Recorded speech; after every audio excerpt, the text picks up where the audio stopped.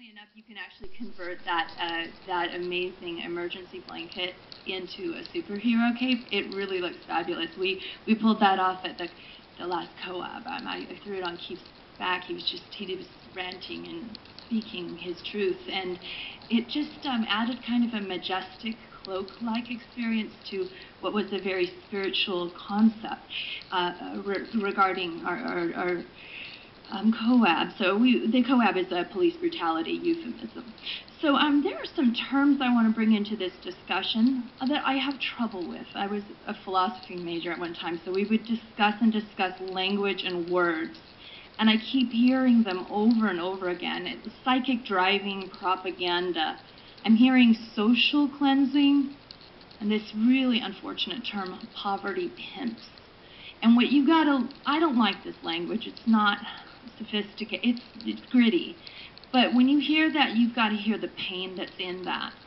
I don't know, that well-spoken gentleman back there, well, there were a few of them, you too, but the other one, I don't know what's his salary. 35 years and we're not through this homeless epidemic. I'm 38. So this is, to me, it seems like we're keeping the poverty going because of the poverty industry. And the whole notion of social cleansing, when you bring up your favorite philosopher, what was his name, Niccolo Machiavelli?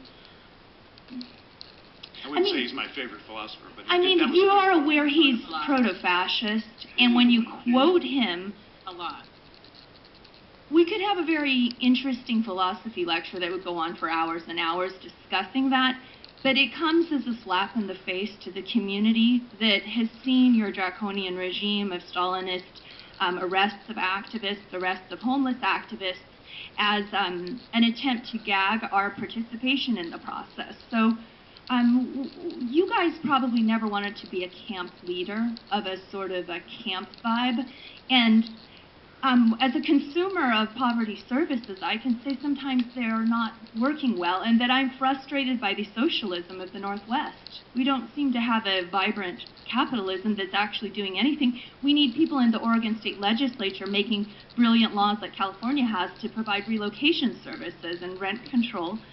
And the police have said they need any help they can get to have a police astrologer sort out their personnel problems, so I will volunteer and I can consult experts. Thank you. Who'd like to be next?